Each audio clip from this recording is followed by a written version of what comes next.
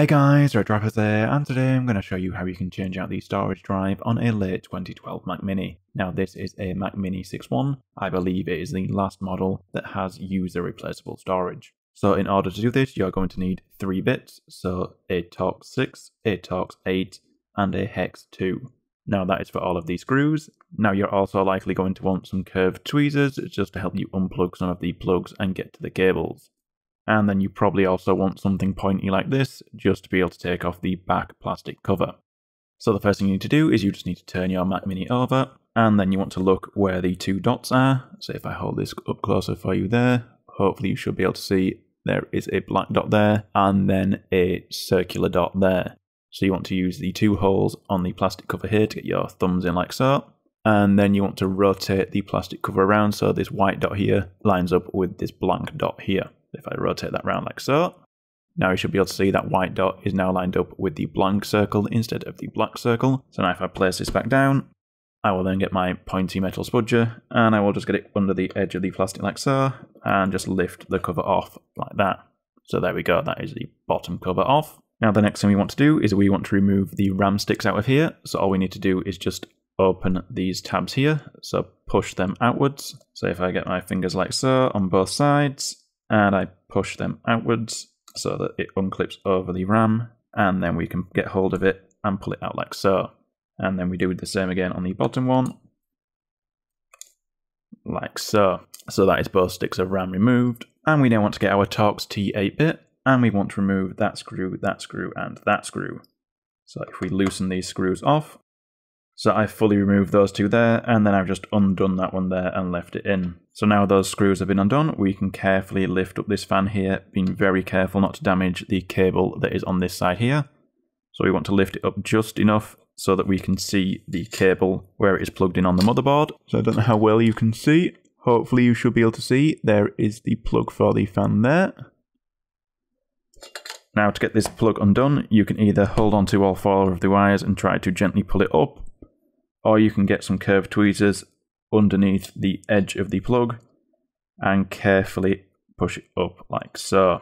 So that should get the plug out from the socket.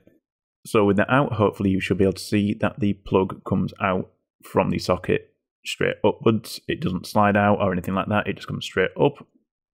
So we can now just put that fan to one side. So we now just need to remove this black plastic plate here.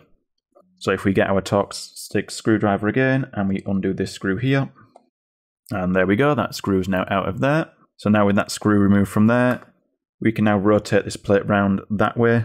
So if I get my curved tweezers and I just get it in the little hole there, and I use that to help me try to pull it around like so, it should rotate around and you can just get it lifted up over this metal plate here. So it should rotate round like that and then come out. So if you couldn't see that very well, we were rotating this piece like that to get it out from this slot here. So now that's been done, we've now changed over to our Torx 8-bit and we need to remove those 2 screws there. And now those 2 screws have been removed, we now need to remove these 2 screws here. So we need to change to our Hex 2-bit. And we will now remove them. And now those screws have been removed, we can now get hold of this metal plate and we want to lift up this edge here so that we can then get our fingers on these metal tabs that are sticking out here, and then we want to pull it this way so this metal plate wants to slide this way. And once it's slid out enough to get the lip up over the case, you want to very carefully lift it up like so as the antenna cable runs along under here. And then I will just use my curved tweezers to get the antenna cable out from under the aluminium shell. Now it is still plugged in on the board under here, so if I lift this up for you, hopefully you can see that the plug is under this sort of cover here. So if we finish getting the cable out from under the case, and then we lift the cover back so that we can get a better look at the antenna plug. So with that peeled back, hopefully you can see that gold antenna plug there. So to unplug that, we will just get our curved tweezers and we will just get underneath the plug and we will gently push it up until it pops off from the connector. So you want to be careful with it. Make sure you evenly unplug it as you don't want to damage the connector. And there we go, that's now popped off. So that little plug has unplugged and you can hopefully see the gold plug that it was in on the board there. So with that done, we now just want to unplug this plug here. So if we just get our tweezers underneath and we lift it up gently, it should come unplugged from the board. So hopefully you should be able to see now that this plug here is now unplugged from the board. That is the plug that connects this SATA drive to the main motherboard. And now that's been undone, we can now get our fingers in on either side of the drive. We can tilt it up like so, until it's tilted up as far as it will go, and then we can pull it towards ourselves to slide the drive out like so. So the drive has 2 screws on this end that recess into 2 holes on the inside of the metal case here. So to change this drive over, we just need to disconnect this connector from the drive. So if you have this sort of black plastic on it, all you have to do is peel back this sticker here. So with that sticker removed from between those 2 pieces, this connector can now be unplugged. Now if you want to stick this black plastic on your new drive, you can do. I'm not going to bother, I don't think it's necessary. Now before we change over to our other drive, I'm going to take these 2 screws out of this drive here. So it uses these same Torx 8 screws. So if we just undo these 2. And there we go, the Torx 8 screws have now been removed from the drive. Now if you want your whole system copied over to your new drive, you will have to look at cloning this drive to your new one. Else if you just want to reinstall your whole operating system like I'm going to do, you can just put your new drive in that is blank and then install from there. Right, so we now need to put the 2 black screws back in on our new drive. So you want to put these screws in on the side of the smaller SATA connector here. So as you can see, there is the big connector and then there is the smaller connector. You want your screws to be in on this side of the drive. So if I put those screws in, and there we go, those 2 screws are now in on that side. So now if we get our SATA connector and we now plug it into the drive like so. There we go, that is that now plugged into there.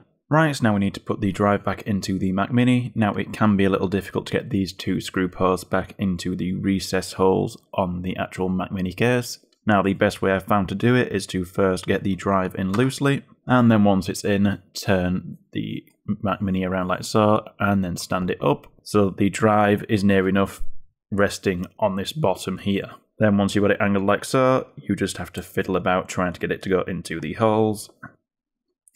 And there we go, that feels like it's now in the holes, so if I turn it back round, we now need to plug the drive back into the motherboard. So this plug here, we want to plug into the left hand side plug here, not the right hand side one. So you want to plug this plug for the drive back in. So just line it up over the top. You might have to move it around a little until you feel when it drops into the plug. And it may also be helpful to look at the plug from the side whilst you're trying to line it up. And there we go, I've now pushed that plug on. So that is now plugged back into the main motherboard. So that plug there is now plugged back in. Now the next thing we need to do is we need to reattach the antenna cable. Now this can be a little tricky, but the best thing to do is get the cable and bend it a little so that you can then angle it under, this cover here, and then back onto the gold male plug on the board that you can hopefully see just there. So if we angle it and get it roughly lined up, and then we use our curved tweezers to position it directly over the plug. Again, it's helpful to look from the side, and then once you can see that it is over the plug, you then want to use your tweezers to gently push down on it so it pops back into the plug on the board. And now that's been done, we can now push that cover back down over it, and then we want to rotate the metal piece like so it's near enough in position. Then stand it up and get the aerial cable under the aluminium casing around the edge until it's in near enough all the way, and then get the metal grating and slide it under the aluminium edging until it's all back nicely in place, lined up with the holes here. So now that's back in place, we will now first put these 2 hex screws back in here. So we'll put this screw in and that screw in. And now those 2 hex screws have been put in, we will now put these 2 Torx screws back in. And now those 2 screws are back in, we now want to get our metal plate, and I will just change back to my Torx 6-bit. So we now want to get this plastic plate, and we want to angle it with this corner. So the end curved bit of this corner to be in this corner over here. So if we get it in, and then you rotate it round, making sure that the plastic goes under the aluminium casing here. And there we go, it's now rotated round and in like so the screw holes there and there line up. So if we now get the screw for it, and we put the screw back in there, and there we go, that screw is now back in there. So now we just need to get our fan, and we need to make sure we plug this plug back into the header on the motherboard down here.